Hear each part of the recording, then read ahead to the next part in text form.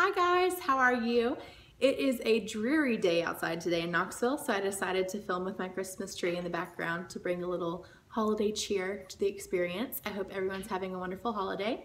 Today's video is 5 game-changing things that you can do with your hair routine that are very easy to implement, and chances are you just didn't know about them before. So without further ado, let's get started. Number 1 is the way that you are using bobby pins. Chances are you are already using bobby pins somewhere in your hair routine, whether you are securing a braid with them, doing a little twist, maybe you're getting your bangs out of your face. Whatever it is, they're great for that. But a lot of times I see people using them the wrong way. Bobby pins have a squiggly edge and a flat edge, and a lot of people put the flat edge against their head, but really if you put that wavy edge right against your scalp, I've found that it is a lot more secure when you do that. Another thing is I see a lot of people do like a twist, and they're twisting their hair away from their scalp, pardon me, and they put their bobby pin in and they add 3 more bobby pins going that same direction. Well, you don't need that many. You just need 1 bobby pin to cross it. And what that creates is like a locking pattern, and those 2 are not gonna slip. And this would stay here all day. So yeah, so once they are secured like this, they are not gonna move. Also, bobby pins come in other colors. This is a blonde one, this is a brown one. So if you have blonde hair, just go find some blonde bobby pins, and that's gonna make it a lot easier for them to be concealed with your hairstyle. All right guys, number 2 is going to be dry shampoo. If you are like me, you have already discovered the miracle that is dry shampoo, and that is probably a good thing because washing your hair every day may not be the best for your scalp. It can strip a lot of the natural oils that your scalp produces that are actually healthy for you by doing that every day, and so sometimes it makes your scalp overproduce oil. So if that's you and you're like, I have a really oily scalp, maybe experiment washing it less and see if that affects it. Sometimes it takes a little bit of time though, and in that time you can use dry shampoo when your hair is dirty to absorb those oils. But what most people do not know is that you can also use dry shampoo on your clean hair. So a lot of times the first day I wash my hair, it is silky and shiny and like laying right flat on my head, and I like that kind of dirty, messy look a little bit more, and dry shampoo will give me that. It gives me a little bit of grip, it gives me texture, and it gives me volume. So I just kind of part my hair right along my crown, spray a few pieces, and then massage it in, just kind of like a mad woman, and it just gives my hair that little bit of boost and a little bit of grip and a little bit of that undone look that I like more for my hair care. So most people don't know that. Also, if you're a brunette like me, look for a dry shampoo that is made for brunette people. And it is awesome because it is not going to give your scalp that powdery white residue that a lot of those other ones will give you. So check that out. They have it obviously in this brand, MoroccanOil, but they have it in a lot of brands that are at your local drugstore.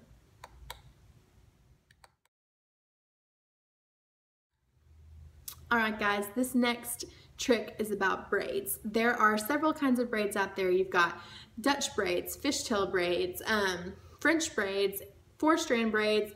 This trick can be applied to all of them. So this is just one simple thing you can do to make your braids look more voluminous and way better in my opinion. I started with a simple 3-strand braid as if I wanted to braid this hair away from my face. You can see that the braid is pretty small and nothing is that special about it. Hold it with one hand somewhat loosely and use the other hand to loosen the outer edges of the braid.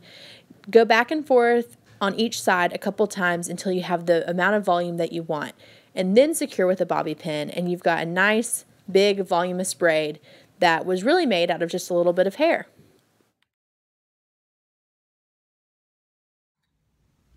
All right guys, trick number 4 is about blow drying.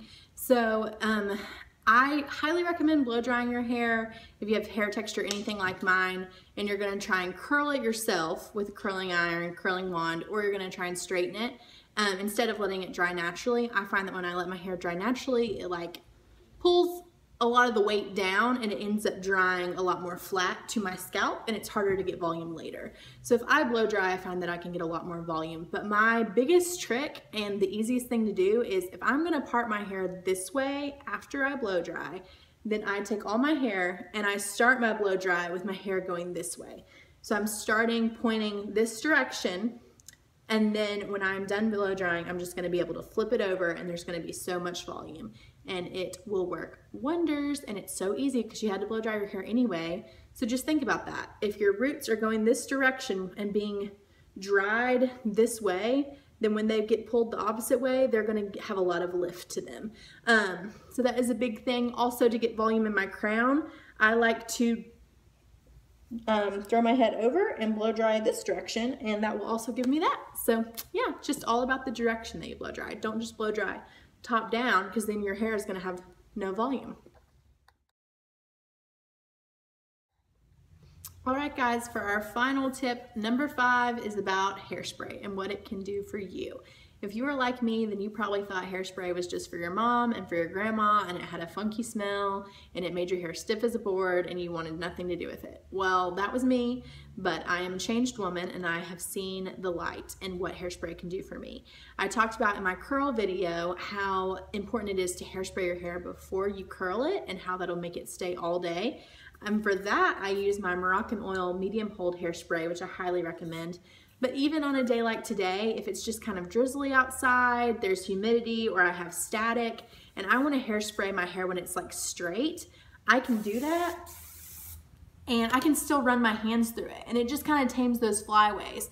My friend Katie with really naturally curly hair has said that she started using hairspray in her beauty routine just because it made it easier for her to tame some of her frizz. And that is so true for you girls who just scrunch your hair or leave your hair with your natural curl. These are 2 products I recommend. This is the MoroccanOil one that I've talked about before, and this is the Redken Quick Dry 18. Both of them are a medium hold, and they are both awesome. I like the smell of this one a little bit more, but they are both great hairsprays and will do wonders for you with just about any look you're going for. And so I highly recommend that. All right, guys, there you have it. Those are 5 things that you can do that are easy tips and tricks just to change your hair routine for the better. I hope everybody is having a wonderful holiday season and that you all have a Merry Christmas. And don't forget, if you need any changes for your hair for the holidays, don't forget you're going home to your mom. She might make a comment like, when's the last time you got your hair done? You can come see me at Hairpiece, and that is in the Bearden area of Knoxville, and I would be happy to have you.